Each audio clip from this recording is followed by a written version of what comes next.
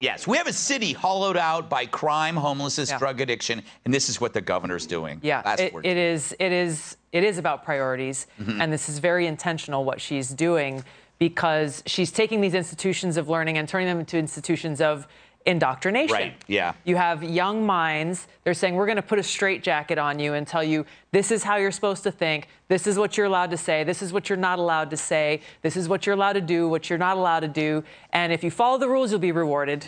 If you don't, you'll be punished. And so it's part of this bigger mission of, like, hey, in this society, you must conform, and doing it for people at a young age. And they pretend that it's optional, but it's really compulsory, because if you don't do it, they come after you. You'll be accused of harassment. And they